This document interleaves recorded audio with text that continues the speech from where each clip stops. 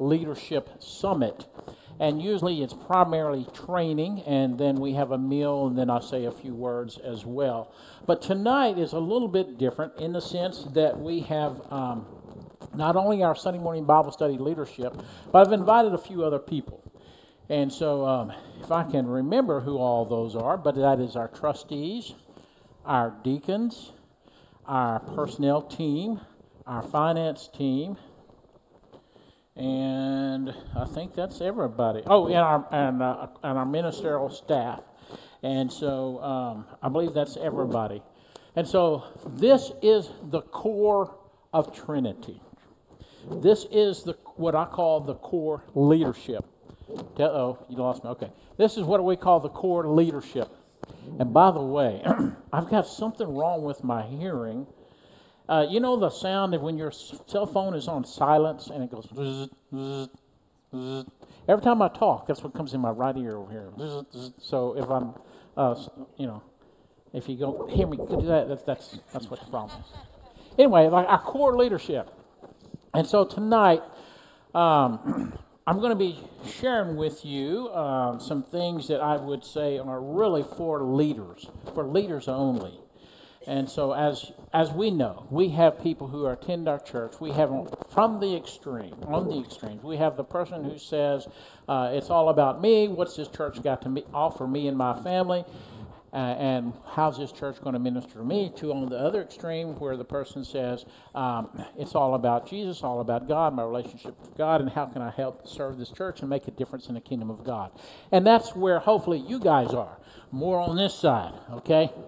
And so, anyway, so that is our core leadership. And let me go ahead and address something that came up this morning, and that is Leo. And so we're just going to go ahead and talk about that because people go, isn't it going to be awkward? Where's the Leo? Where's Leo? There's Leo right there. Leo, when I was talking to Leo about tonight, he said, listen, you have a tendency to be elongated. You know what? Elongated means talk too much. Leo, I just want to tell you, that was the longest resignation statement that I have ever heard. I was like, all right, shut it down. Go on, move on. And anyway, I just wanted to get you back on that. So Leo is my friend, and we hate to see him go, but we trust that God is continuing to move in his life and the life of Trinity Baptist Church. And so, anyway, as we keep that going on. If you will, turn your attention to the screen, and there's a scripture that is going to be popping up there. 1 Thessalonians 5:12. It says, now we ask you, brothers, to give recognition to those who labor among you and lead you in the Lord and admonish you, and to regard them very highly in love because of their work, and be at peace among yourselves. 1 Thessalonians 5:12. Tonight, if you are, we want to recognize some people. Tonight, if you are, we're talking about the 9:30 time slot, what is our Sunday morning Bible study. If you are serving in the birth through 5th grade, would you stand and remain standing? These are our shepherd leaders for this group. Shepherd leaders are, hang on, keep standing. Don't sit down. Everybody's going to be standing by the time we're done, okay? These guys are our shepherd leaders. These are the ones who have committed to invest in the lives of children. And I just want to say thank you so very much. And children and the ministry of the children is so very important, such a high priority. All right, now I'm going to switch to the 1045. If you are what we're calling a rotational worker in that same age division, okay, would you stand? Okay, these are guys who come in at the 1045 hour, which is our worship hour, and they are on a rotational basis, some of them once a month. We're trying to go to once every 8 weeks, but we need about 150 people more to make that happen. Okay, so just keep that in mind. All right, if you serve in our Sunday morning Bible study, the 9:30 hour, from 6 through what we call college, would you stand? All right, these are our student ministry folks. If you are in the adult ministries and you are serving in any capacity within our adult ministries, would you stand?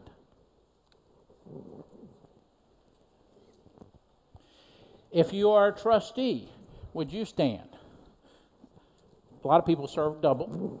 If you are a deacon, would you stand? If you're on the personnel team, would you stand? If you're on the finance team, would you stand?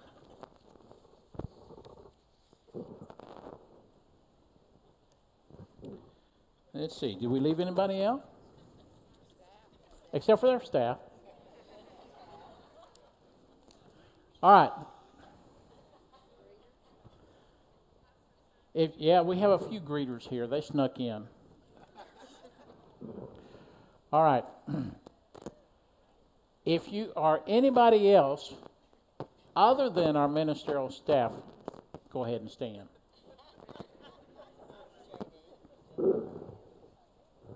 All right. This is what I want you to do. Look at the person in front of you, behind you, somewhere behind you, say, man, you're doing such a great job. Thank you for being part of the leadership team.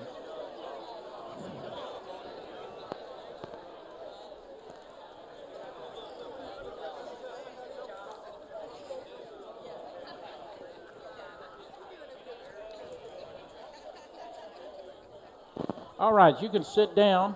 I'm going to ask our ministerial staff if they'll come up here, and if you'll come up here and just kind of line up here to my right.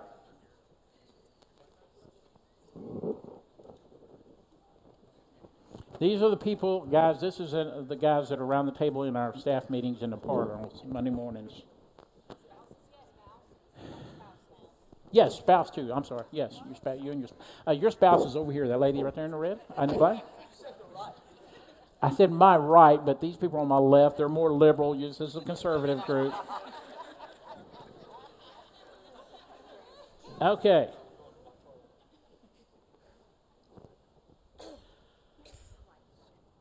About a month ago, I was at a Discovery Trinity class, and this fellow came up to me and he said, man, I'm glad to get to know you. So I've seen you around. I haven't got to know you. And I just want to say how much we appreciate you. And I was thinking, well, surely you know me.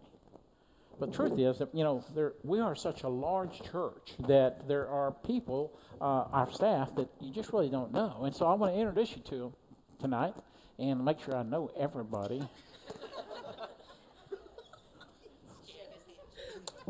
Who? Karen? Oh, come up here, baby doll.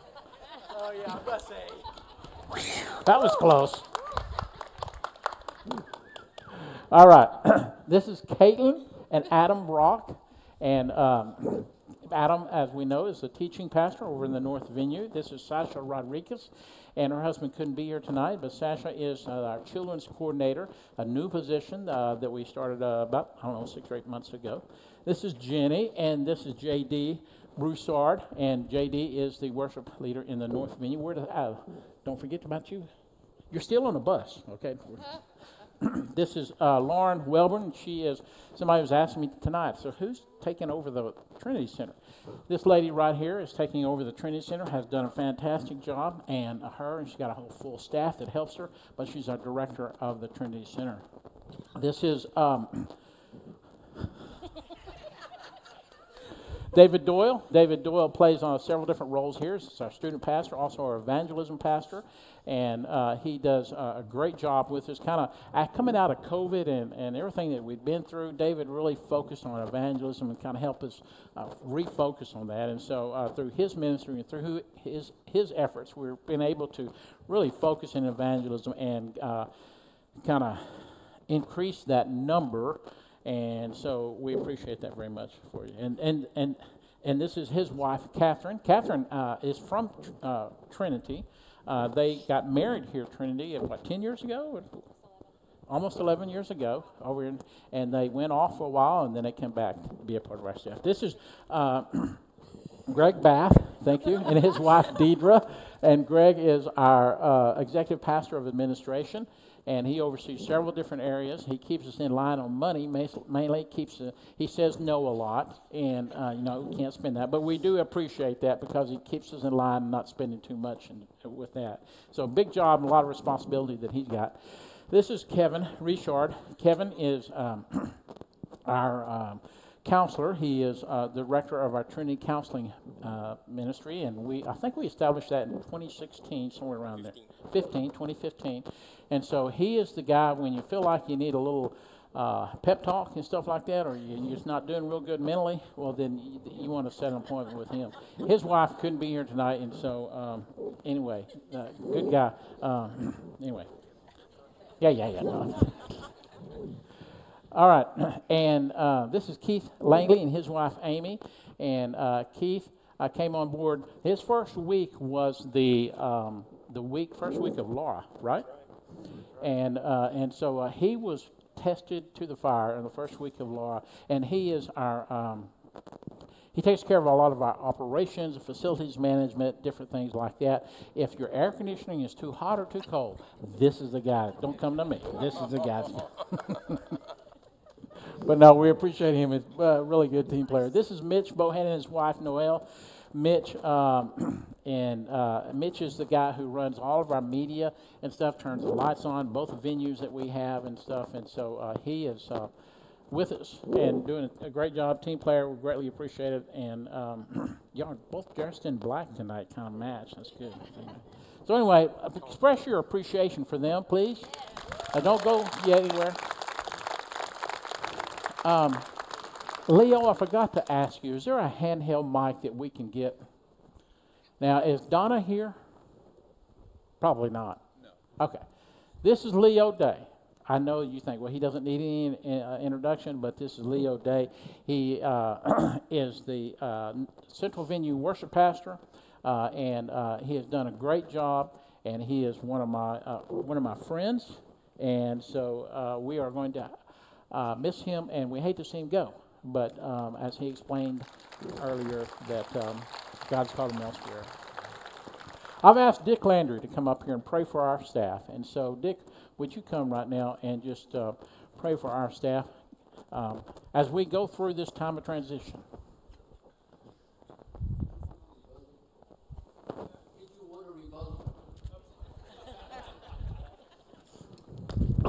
This is my wife, Karen. Let's all go to the Lord together. Father, we praise you for being gracious enough to allow us to have another day to worship you.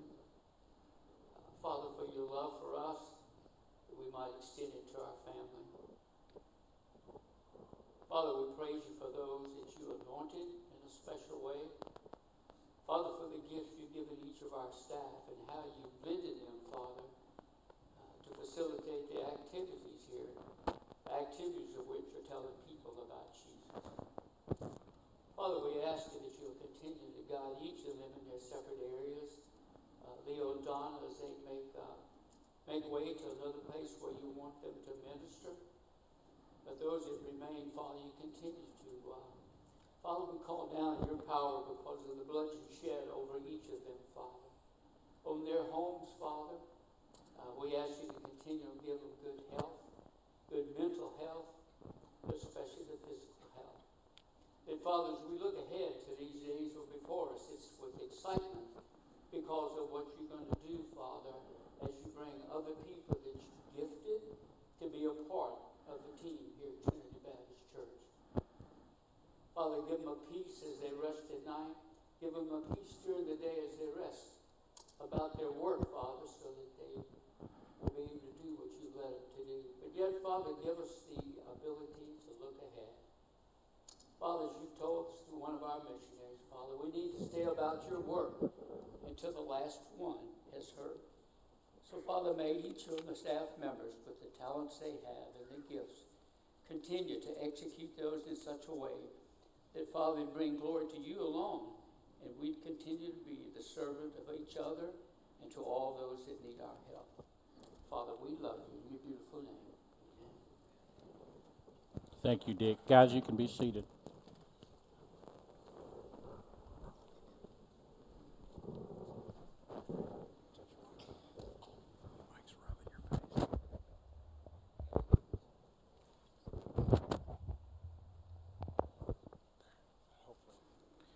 All right.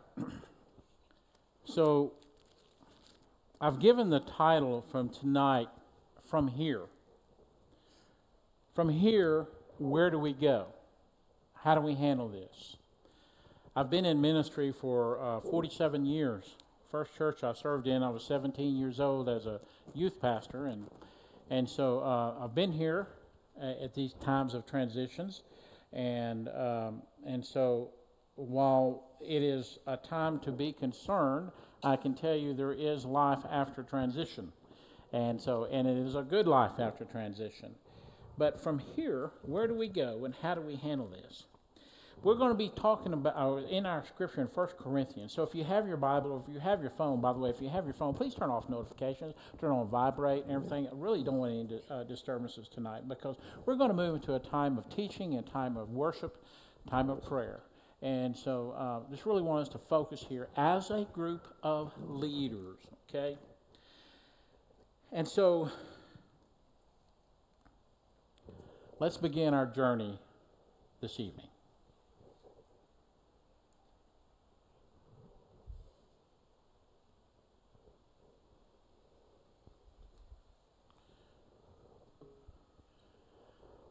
Let's say that you start out on a trip. You've got a destination in mind. And so you go down a road. Now, you've never been down this road before. But it's a dark road. As you're going down the road, you notice that on both sides there's trees, and the trees kind of droop over the road, and they kind of meet in the middle, and it's almost like a canopy that you're going down. The road has got some curves. It's got some straightaways. And so you're going down this road, and then in the distance you see a yellow light that is blinking. Now you've got a decision to make. You can observe the caution light, or you can keep going straight ahead, blow right past the caution light. Now, if you're smart, you're going to slow down a little bit. You're going to approach that caution light slowly, because you really don't know what's on the other side of the road. That caution light is there for a purpose. And so tonight, what I want to share with you, things from my heart, 5 cautions for Trinity Baptist Church as we move through a season of transition. Leo? I invite you guys to sing with us.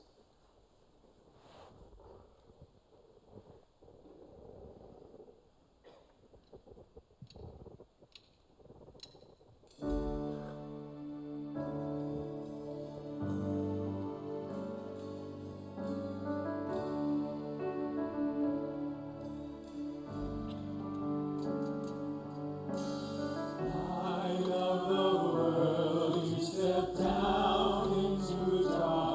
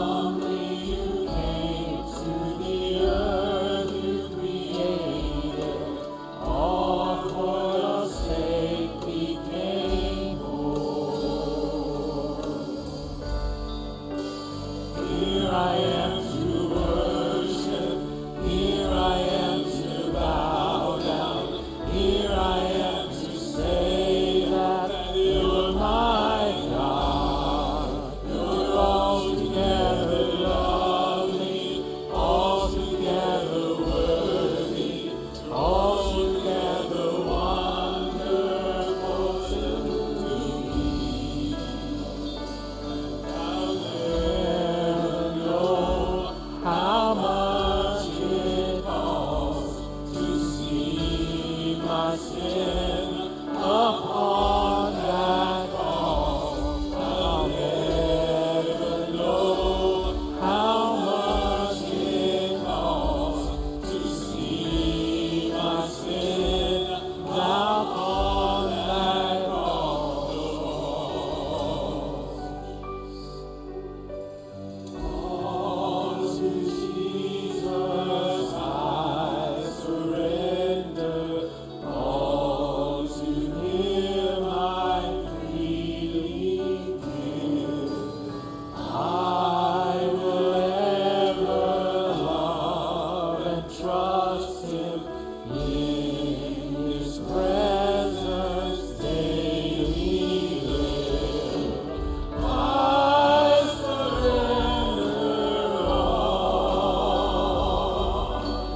I surrender all to Thee, my blessed Savior. I surrender all. So here I am to worship. Here I am to bow down. Here I am to say that You're my God. You're altogether lovely, altogether worthy, altogether wonderful to me.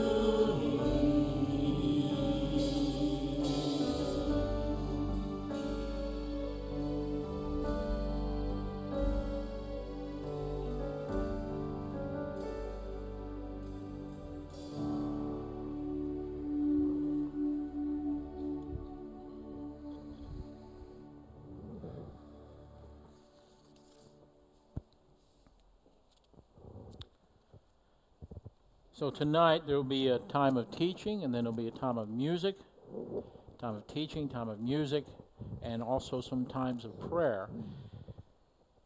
You know, worship is so much more than just music. It's interesting that in today's culture, in American culture, we have identified this music as culture, as worship, but it's so much more than that. Trinity has been blessed to be a multifaceted church. We have got a lot of good things going on.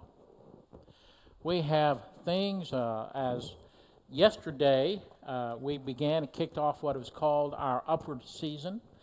Lauren, where are you? Lauren Wilburn and her team and a bunch of coaches do that. We probably had about 1,000 to 1,500 people on campus from 8 in the morning till late in the afternoon.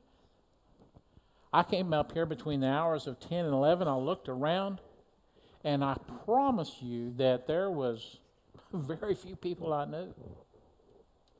That's a good thing. We have a lot of things. We have a counseling center. We have Trinity Kids Preschool. We have 2 venues to worship in.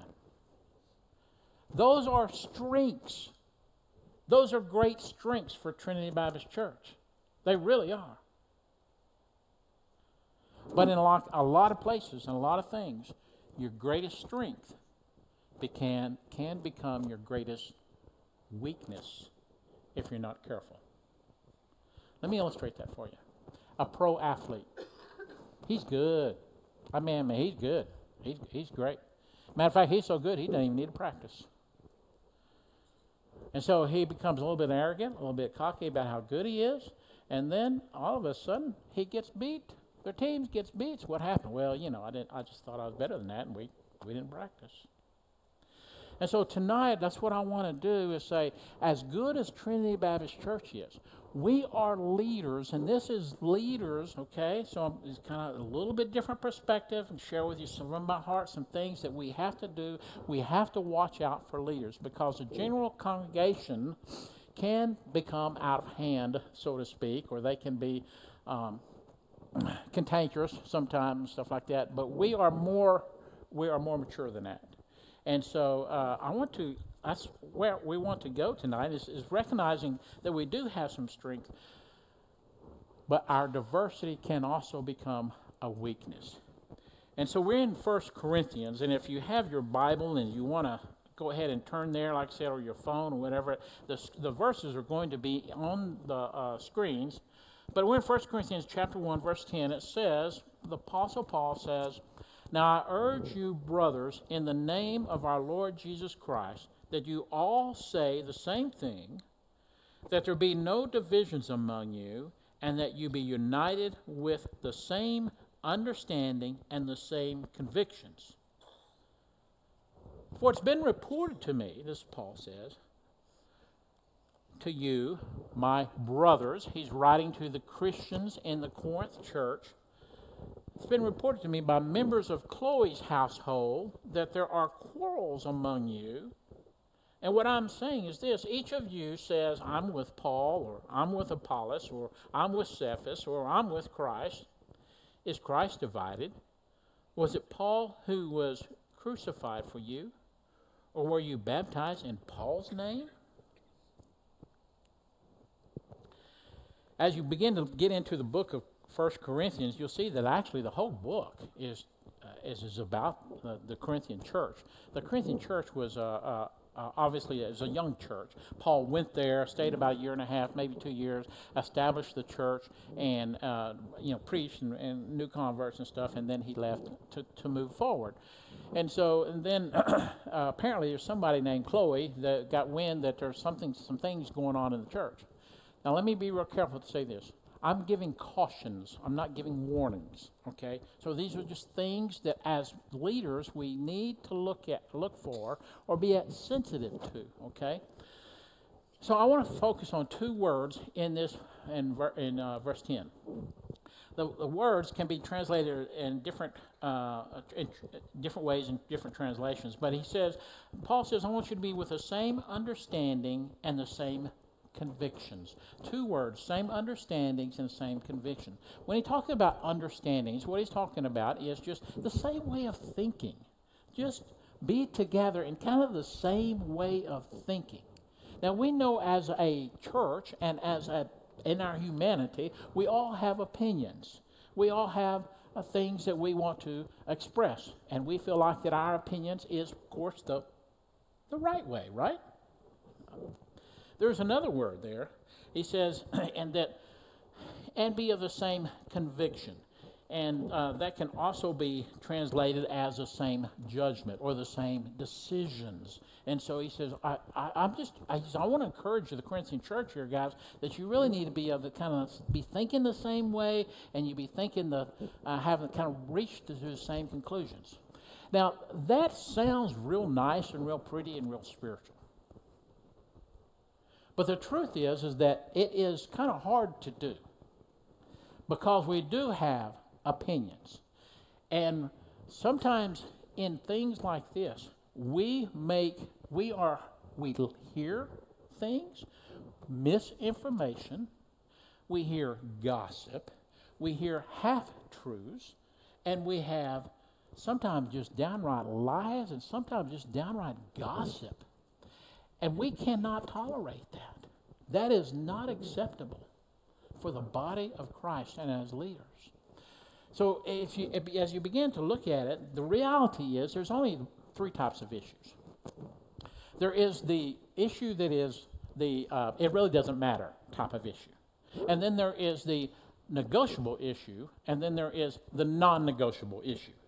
Okay? And so did you follow me? So you have it really doesn't matter type of issues. You have the negotiable type of issues, and you have the non-negotiable issues. The problem with the church is that we try to make our personal preferences the non-negotiables. Does that make sense to you? And that's where the rub comes. Because you think you're right. Absolutely it's right. Maybe, maybe not. Let me illustrate this for you. When I was a staff liaison for the design and construction of this building. When we were putting together here, a decision had to be made. Are we going to put in pews, or are we going to put into chairs? Man, you would have thought, oh my goodness, I thought it was a pretty simple decision. There were people, and probably still are, but that are very biased towards pews. So much so that they expressed themselves very adamantly and publicly and began to gather people to say the same thing. And so what do you do with that? Oh my goodness, there's divisions in the church over where we're going to sit. So I'm like, well, I don't know, you know. I mean, this is a honest truth. Coming and crying to me saying, it's just not church if we don't have pews. Now, I don't want to be insensitive to that, but I'm like, we're really bigger than that. So what do? So I started doing a little investigation. Did you know even today that most Eastern religions, they don't even have places to sit, you stand. Did you know that pews didn't even come into America until about the 1600s? You would have thought that Jesus, the carpenter, would have made the first pew, but he didn't. See, even that right now could be a sensitive issue. So I started looking into it a little bit further. So when these people came up to me, I said, you know what? I've been reading and looking. Did you know Charles Stanley? Oh, yeah, I know him. Did you know Charles Stanley doesn't have church on Sunday mornings? He doesn't. I said, no, he doesn't have pews. He's got chairs in his auditorium. No. You know Ed Young Sr. at Second Baptist? Yeah. He doesn't have pews either. He's got chairs. Oh, no. David Jeremiah. Did you know that David Jeremiah, he doesn't? You see how that works? We want to make our personal preferences the non-negotiables. Let me tell you something else. Let me touch on a real sensitive issue. The type of music that we have at Trinity Baptist Church. We have two venues. We have two great venues. We have two great teams who do wonderful jobs. But do not let that become a divisive place. I'm going to tell you straight up. If you let your personal worship depend upon 7 notes of the musical scale and the right rhythm and the right beat determine how you worship, then you are acting in your fleshly nature. Straight up. I can worship a lot of different ways. I do have my personal preferences, but it's okay. We just respect each other. So, as we look at these type of things, and we just need to understand that there are times when there are going to be some divisions. There are going to be times where there's going to be different opinions and stuff like that. So then the question comes, well, how do we reach a conclusion? If all of this is, how do we reach a conclusion? I'm telling you, there's only one way to do that, and that is total surrender to God. We have to get rid of ourself, and we have to be led by the Spirit of God. We cannot have any of us, ourself, and our ambitions and what we want to accomplish. We have to be led by the Spirit of God.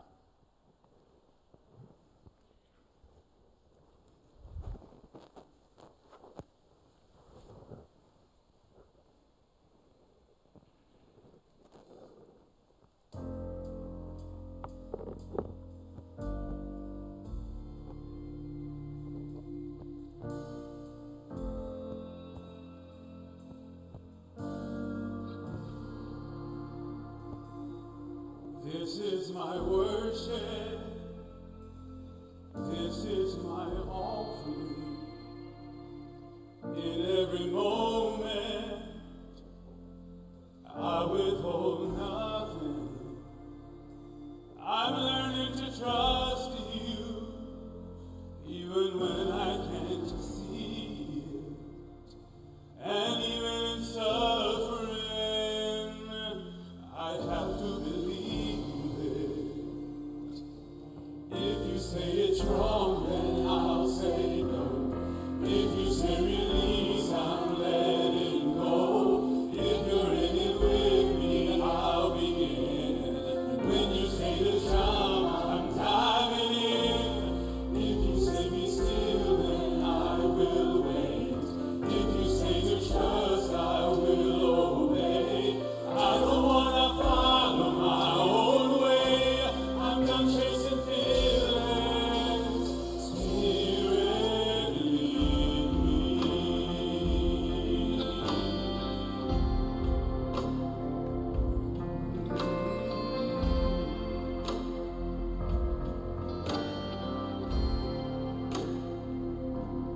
It felt like a burden, but once I could grasp it, you took me further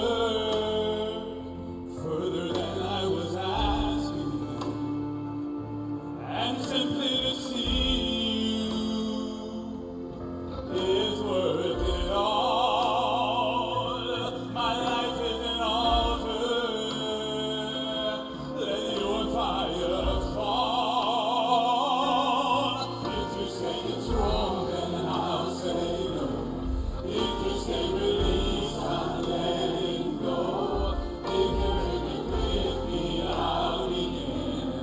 When you say to jump, I'm diving in. If you say be still, then I will wait. If you say to trust, I will obey. Teach me how to follow your way. I'm not chasing feelings.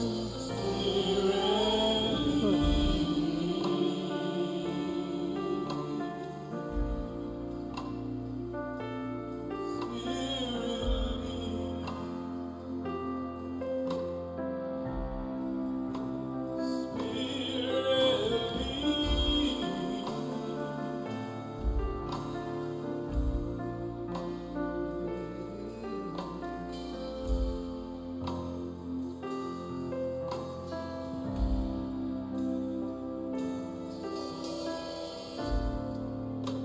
when all hope is gone and your word is all I've got, I have to believe you still bring water from the rock to satisfy my thirst, to love me at my worst. And even when I don't remember, you remind me of my word. I don't trust my ways. I'm trading in my thoughts. I lay down everything, 'cause you're all that I want. I've landed on my knees. This is the book you have for me. And even when it don't make sense, I'm gonna let your spirit lead.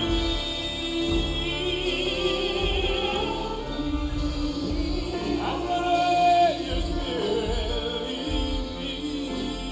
Spirit,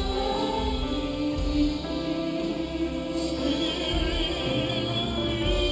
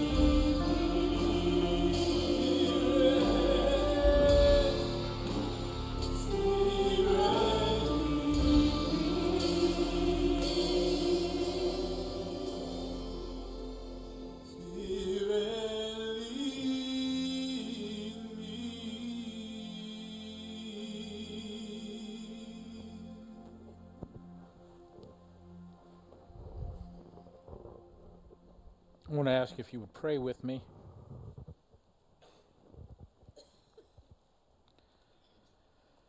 Father, we come to you as your people.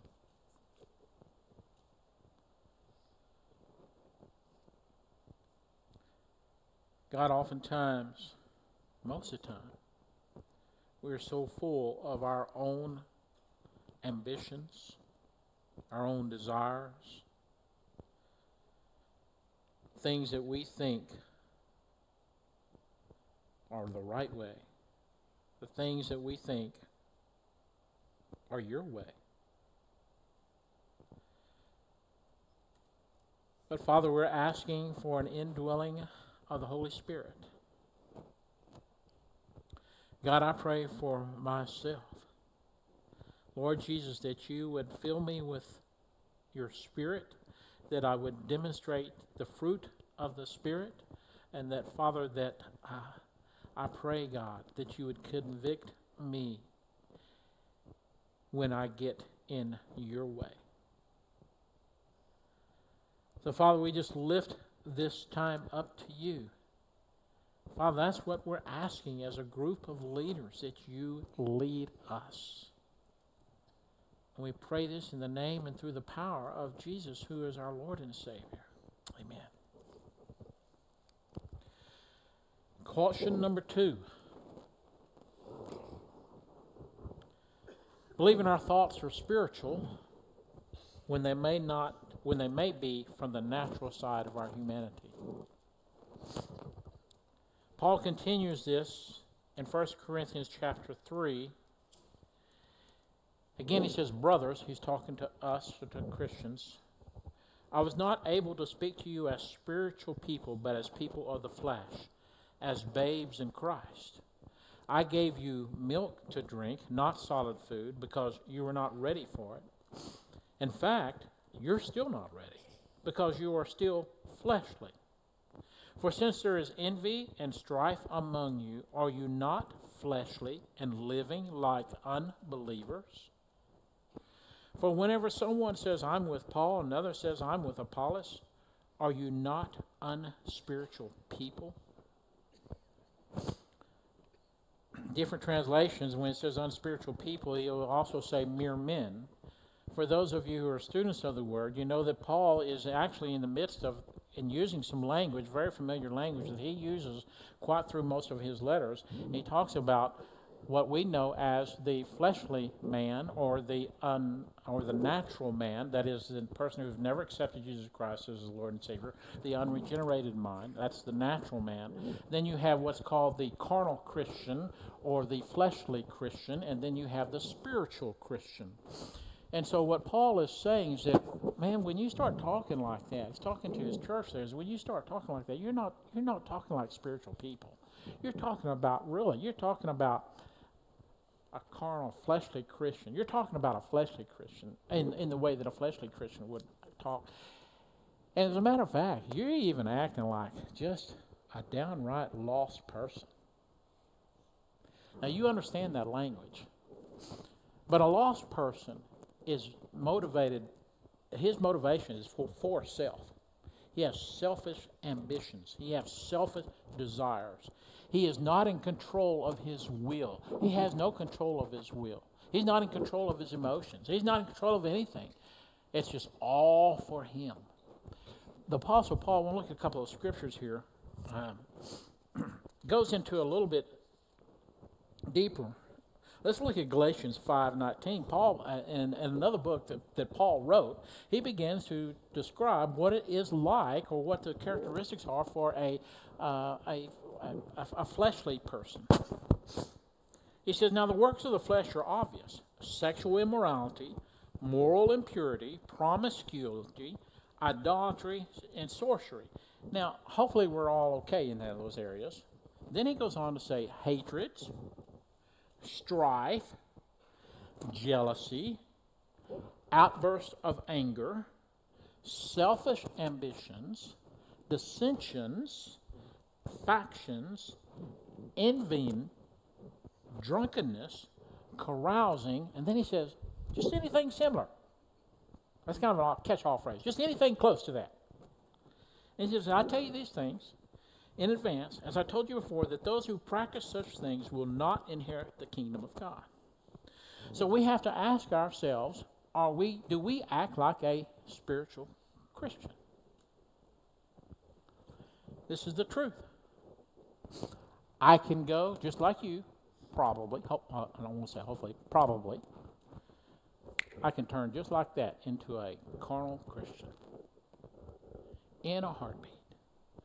Sometimes my anger can come up just like that. And so I pray almost every morning. This is my prayer. God, I'm going to be facing situations and people and stuff that's going to maybe anger me. Lord Jesus, fill me with your Holy Spirit. Help me to act like a Christian. And sometimes that's hard to do. So what does that mean to act like a Christian? Let's look at the next verse. In Galatians 5:22-26, it's all in the same passage here. But Paul says, now, by contrast, the fruit of the Spirit is love, joy, peace, patience, kindness, goodness, faith, gentleness, self-control. And against such things there is no law. Now those who belong to Christ Jesus have crucified the flesh. You've killed it. Your fleshly nature, you've killed that. You've killed it with its passions and desires. Since we live by the Spirit, that's where we are, guys. We're trying our best to live by the Spirit. We must not become conceited, provoking one another, or envying one another. Again, how do we do that? We just put our trust. I know, I understand it. We're day to day, it's tough, but it's a daily action of putting our trust in Christ, our trust in Jesus.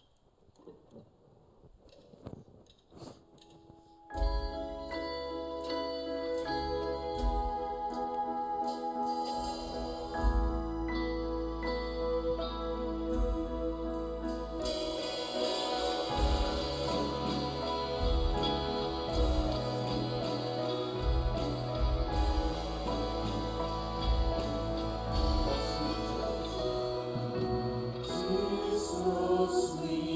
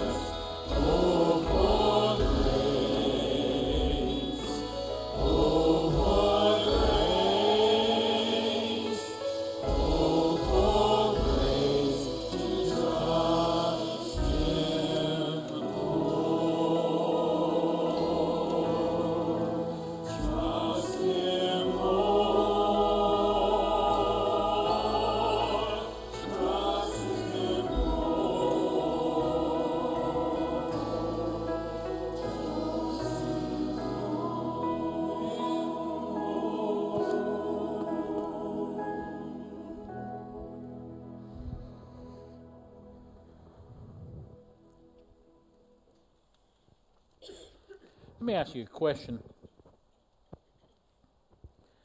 The song, "'Tis so sweet to trust in Jesus."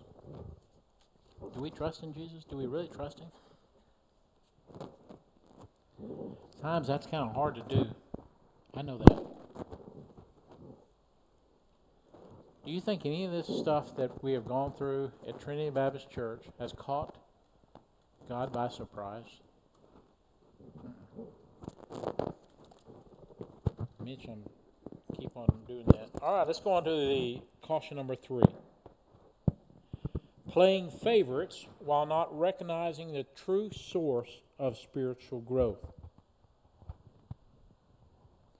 1 Corinthians 3, chapter 5 through 9, verses 5 through 9. The Apostle Paul continues this discourse, and he talks about, what then is Apollos and what is Paul?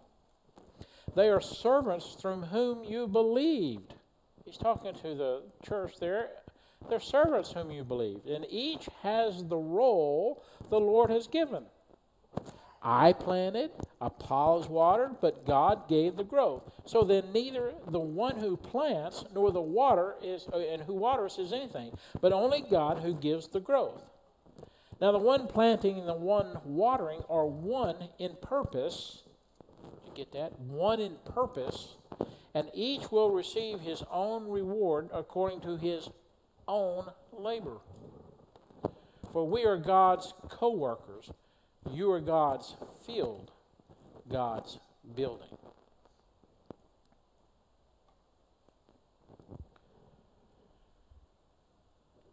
Paul was talking to the congregation.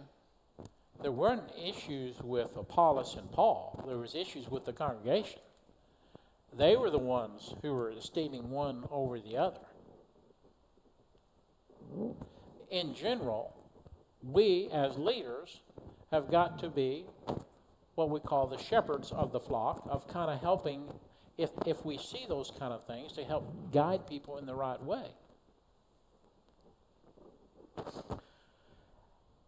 The other aspect of that is that understanding that we, all of us, have a role to play. One man plants, one man waters, but it's God that gives the increase. You think you're something special? You're not. I'm just telling you straight up. One of the biggest challenges in church work is ego. Or should I say pride. Pride is unbridled ego. Pride is when your ego gets out of hand. We all have egos. I got an ego. And we all have egos. But when your ego begins to, begins to rise up, and it all becomes about you and how great you are, and how much, Teresa, the Joy Group has flourished since you've been a director. Oh, aren't I special? Now, that's not to say that God doesn't use our organization, our talents, our abilities. Teresa and Pete do a great job with that. In John hits this straight on. In John 2:15, he says there's basically 3 kinds of sin in this world: the lust of the eyes, the lust of the flesh, and the pride of life.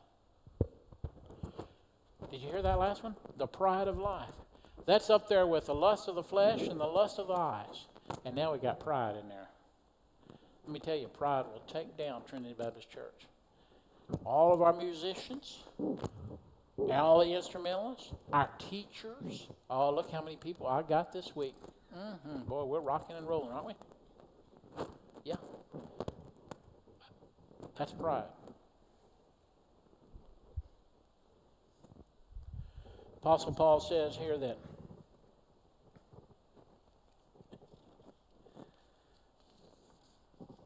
basically he says, you ain't nothing. So then neither the one who plants nor the waters is anything.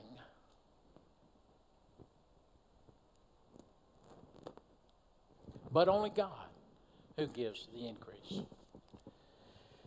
So If it's God that gives the increase, let me just say it's not about you. It's not about me. It's not about a man in the pulpit.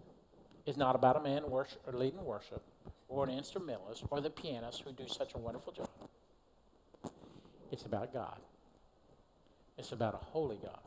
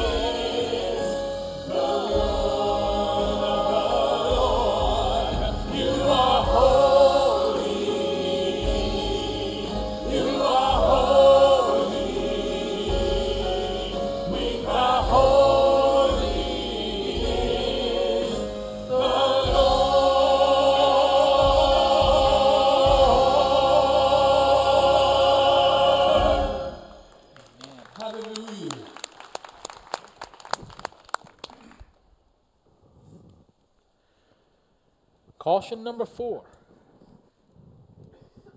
As we move through pastoral transitions, trying to make people happy and not holy. And that is making sure that our core ministries of worship and Bible teaching are priority and not events and peripheral ministries. According to God's grace that was given to me, I have laid a foundation as a skilled master builder, and another has builds on it. But each one must be careful how he builds on it, for no one can lay any other foundation that has been laid down. That foundation is Jesus Christ. And if anyone builds on that foundation with gold, silver, costly stones, wood, hay, or straw, each one's work will become obvious, for the day will disclose it, because it will be revealed by fire. And the fire will test the quality of each man's work.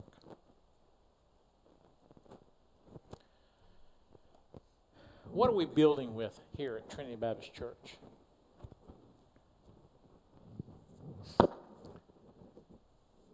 I have done more things, more stupid things, to try to get people to come to church. Gimmicks. My first church, I dressed up as Captain Sunday School.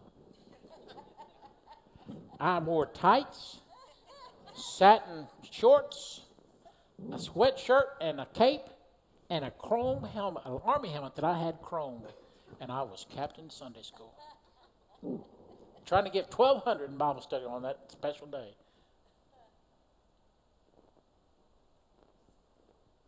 We have things here. We have friend days. We have high attendance days. We have play days. We have parent nights outs. We have all kinds of different things. We've got the Trinity Center, which in and of itself has got several different sub-ministries within itself. We have the Great Counseling Center. We have our Mother's Day Out program. We have all of these different things. I'm calling those peripheral ministries. Now, don't hear me say that I'm against those kind of things. See, because of the natural man, those kind of things appeal to the natural man. And so every once in a while we do some of those things. That's why we do them, because they kind of appeal to the natural man. But I had a person tell me one time, he said, man, we would be in bad shape if we didn't have the Trinity Center.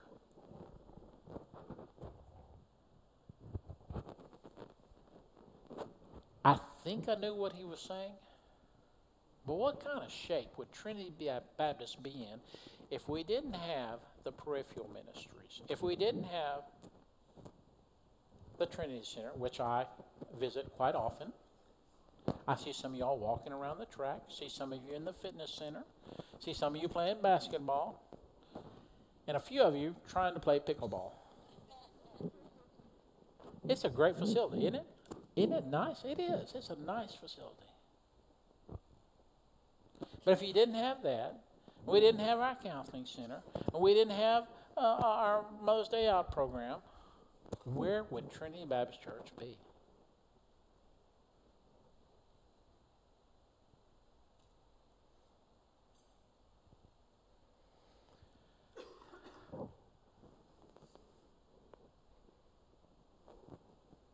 This morning, tonight, you got dressed. You put on some clothes. Clothes that make you look better. Does that fit? Does that make me look heavy? Right, I walk through that door right there, and I think it's that door right there. There's a mirror, and I walk right by there, and I walk like that, and I did a second take. I said, "Man, I'm getting fat. Woo, heavy." So we try clothes that make us look a little thinner. Sometimes we, may do some things like, special makeup or something, special hair thing. But who are you at your core?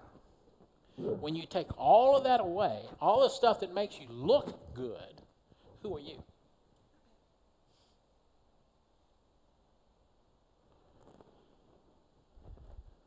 Our core ministries is the Bible study ministry and the worship ministry. What should happen, we might have a little impact by not having, hopefully, as many, not many as people who see that and come to the church, but what should happen, there should be no difference. Our core ministries of Bible study and worship should be paramount. All these other ministries are what we call peripheral or bridge ministries. Those are on the outside. This is the worship. This is the Bible study ministry. This is our pillar right here. All these other things around it are just bridges. Bridges to a relationship with Christ. But let me tell you, from the guy who oversees a bunch of those things, the bridge is out. We've got to realign ourselves. We've got to realign our ministries. We have some great people who are doing some great jobs and trying to make some things happen over there. But sometimes the bridge is out.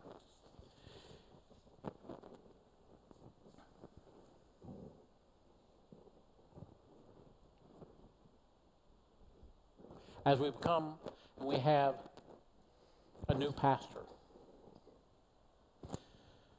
that individual is going to come with a new vision for Trinity Baptist Church. And we need to align our minds, our thoughts behind that vision.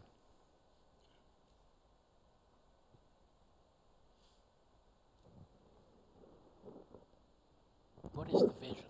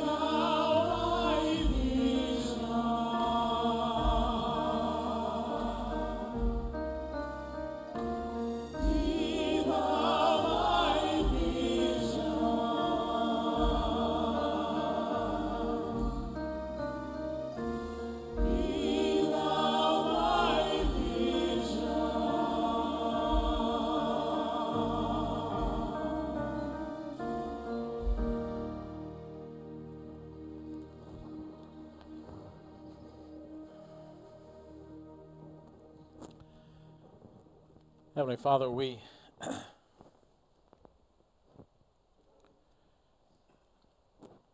just come to you asking for your grace and your mercy as a corporate body of believers.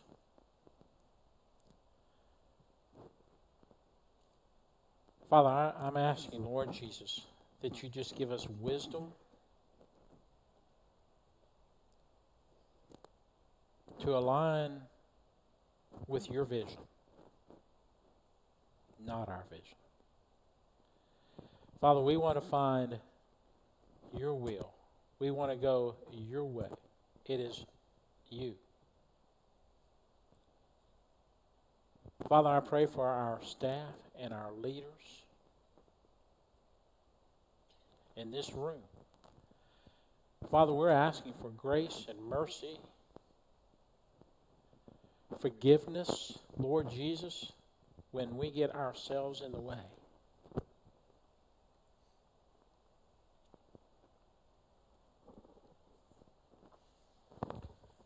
Caution number 5. Not in touch with reality. Being overly self-confident while not using proper judgment. 1 Corinthians 3:18-19 says, "No one should deceive himself. If anyone among you thinks he is wise in this age, you must become foolish so that he can become wise. For the wisdom of this world is foolishness with God." There are so many different directions you could go with this passage. I don't want to spend a lot of time on this, but I just want to say, you think you got it figured out? Think again. You think you know how God should act? Well, your way, I'm sure, huh? Think again. And I will also say this. Stay in your lane.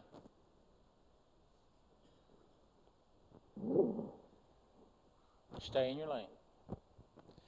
We have teams, we have committees, we have people who have tasks to fill. I can't imagine how many of us have at least thought or actually verbalized how we think the search team should be running. Stay in your lane. Because our wisdom is nothing. That's why we should be seeking God. So in conclusion, there's 5 cautions. Number 1, divisions because of misunderstandings and judgments. Number 2, believing our thoughts are spiritual when they may be from the natural side of our humanity. Number 3, playing favorites while not recognizing the true source of spiritual growth. Trying to make people happy and not holy. On all of these, I could take another hour. Not in touch with reality is our last one. Being overly self-confident while not using proper judgment. In conclusion, I want to say that encourage us to be people of integrity. No manipulation. No hidden agendas. We be honest, open, transparent when we can. God, the same guy who just wrote all that we talk about in the 14th chapter, says, "For God is not a God of confusion, but of peace." So all of our different teams and different places who have decisions to make, how do you know when you've arrived at the right decision? Peace. There's that peace that does pass all understanding. I don't understand it, but there's a peace. There's a calmness. God never has to go back and apologize. His agenda is truth, pure and simple. want to close with this. I want to ask you if you're a man of integrity. On the screen, you're going to see a house. We're going to talk about eaves, E-A-V-E-S. Now, just so that we can all be on the same page, an eave is that part that's underneath, it's overhang. I know that most of the guys in here know what an eave is, but we're talking about underneath there. And there's a baseboard. Those are important. When I was 15 years old, I was wanting to make some money, and I'd watched my dad paint, and I'd helped him paint, and so I said, I can paint. So there was an old man in our church, walked with a cane, stooped over just a little bit. I walked by, word got out that I painted, and so he asked me to come by and give him a bid on his house, and so I did. Big house. An A-frame house, a wood frame house, 2-story, and man, it hadn't been painted in years. And so I was like, oh my goodness, this is going to be a job. So I painted his house, gave him a bid for $325. Spent 3 weeks doing that, going from 8 to sun up to sundown. With a little 4-inch hand scraper, I scraped his whole house. With a little extension ladder, I did that. 15 years old. I put a primer on it, and then I painted it. So the day came when it was payday. So I knocked on the door. His name was Mr. Baylor. Mr. Baylor, I'm done. He walks out on the front porch. He says, are you a man of integrity? Well, I'm 15 years old. I'm not sure if I know what integrity means. I said, I knew it was good, so I said, yes, sir. He said, well, let's go find out. So he hobbles down the front porch. This is the front porch. Comes over here, all the way in the house, turns a corner, and he looks up to the eave. He said, I'm going to find out if you're going to paint, if you paint behind the eaves. See, behind the eaves, you didn't have to paint that because nobody ever sees it, except for a person who's looking for it.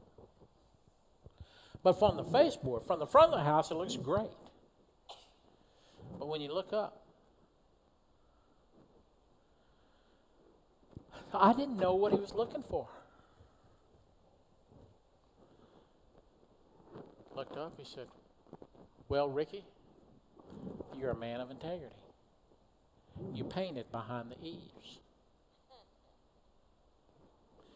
So that's what I want to leave with you. We have one more song. Be people of integrity, authentic, genuine, transparent. We're just people of God. It's okay. We're all on the same team. We're going to close out with a song. I just invite you to pray. If you want to come up here at front, you can pray. You want to stay right there in your pew and pray. If you want to kneel, whatever you want to do. You say, well, what do I pray about? Just ask God to take control. Empty yourself before God and say, God, whatever you want to do with me.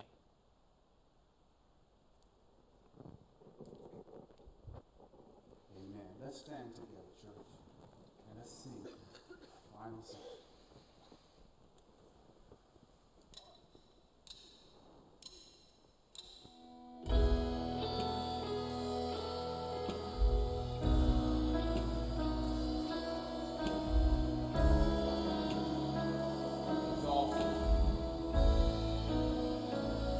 My God is awesome. He can move mountains.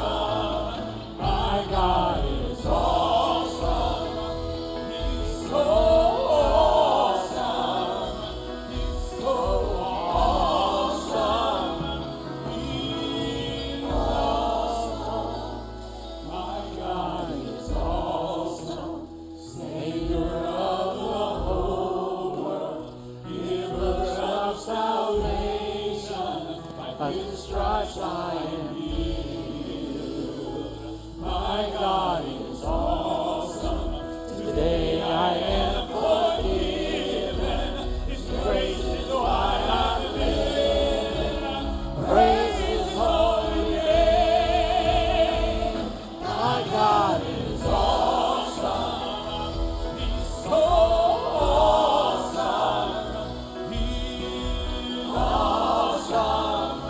He's so awesome. Our God is awesome. He is so awesome. He's awesome. You are awesome. I'm telling you, He's mighty. He's mighty. He's mighty. He's mighty. Awesome. Our God is awesome. And He's holy. He's holy. He's holy. He's holy. He's awesome. You are so awesome. And He's great. He's great. He's great. He's so great. He's so great. You are so awesome. You're my deliverer, my deliverer, my deliverer. You are so awesome. And provider, provider, provider. You're our provider. You are so awesome. Thank you for protecting us, protecting us, protecting us, protect us. Awesome. You are so awesome. That is why we praise you. We praise you with our whole heart, with our whole mind. You are so awesome. That's why we love to worship you. We worship you. We worship you. We worship you. We worship awesome. You are so awesome. My God is awesome. He can move all the mountains, keep me in the valley, hide me from the rain. My God is awesome. Heals me when I'm broken, strength where I've been weak. Praise His holy name. Praise Him. Praise His holy